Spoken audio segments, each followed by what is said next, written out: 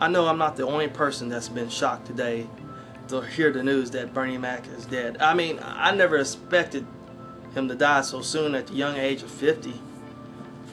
All this great comedy that he gave us, I mean, like Kings of Comedy, he had us rolling around on the floor laughing. I mean, fuck, I mean, I mean, how can, I mean, it's just out the blue, just Bernie Mac's dead, and it's like, what the fuck?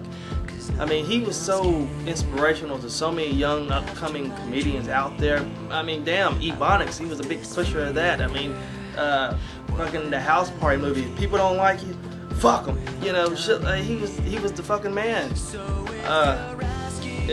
just mind-boggling that somebody like that is just gone. I mean, at this young age, so many movies he still could put his 2 cents in, movies that he can still have us laughing. Now he just, whew, it's amazing.